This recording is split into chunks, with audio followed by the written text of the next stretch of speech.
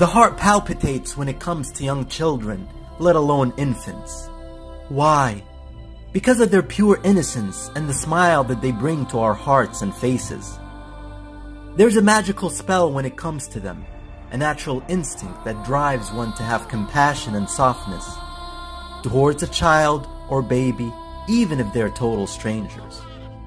Their cries send a wave of unexplainable happiness in our hearts, be it at the time of their birth or even in the middle of the night when our sleep is compromised.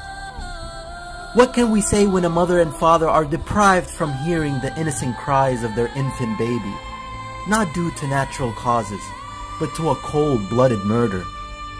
What can we say when the father, Imam Hussain, seeks to quench the thirst of his infant son Ali al-Asghar, only to receive not water, but instead gushing blood emanating from the baby's tender neck?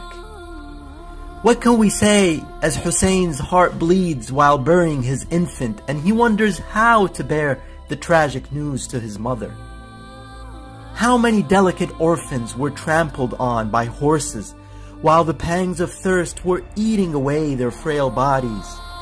Children who wandered around like lost flocks of birds, feeling the heat of fire, not knowing where the flames are coming from. But Sakina didn't feel orphaned until she felt the slap of shimr on her cheek and her earring snatched from her ear.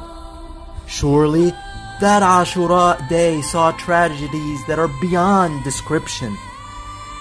The Imam's heart was broken, and soon his bones become broken too. Soon he was stabbed all over his sacred body with no mercy, such that from a distance, the image of arrows covered his blessed body like a porcupine, leaving no sight of him. His body was trampled by horses, dragged and scattered to pieces, his blessed head cut off and put up on a spear. Surely that Ashura day saw tragedies that are beyond description.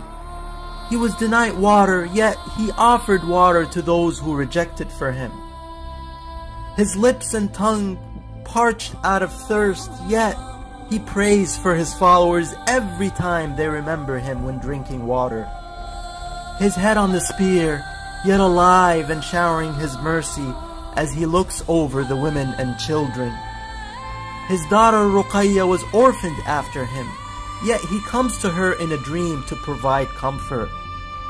He is the manifestation of mercy even in the most of trying of moments. Merciful to his visitors who come to pay respects to him from near and far. Become Hussaini and be merciful to one another. Let not your broken heart block the channels of mercy which God has blessed you with. Be merciful to receive mercy.